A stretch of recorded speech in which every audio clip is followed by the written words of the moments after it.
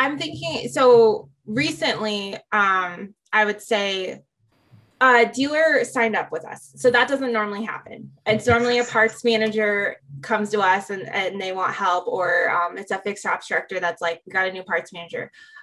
Dealers do come, but it's rare. So this dealer heard about us. And so what was surprising to me was the way the conversations changed when we first started to where we are now, and how the dealer is working with the parts managers. And I think that he has more of an understanding of what they're going through, and the direction and the numbers, and how we're able to support them, and how significant those numbers are changing within the inventory. Because he's looking at it, that's his money.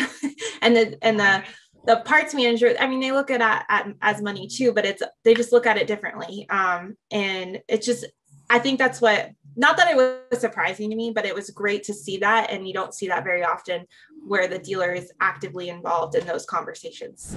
Hello everyone. I wanted to tell you about a workshop we're holding at NADA 2023. We're covering how EV adoption rates will impact fixed operations in the future. We'll show you real and meaningful data that might just put you at ease.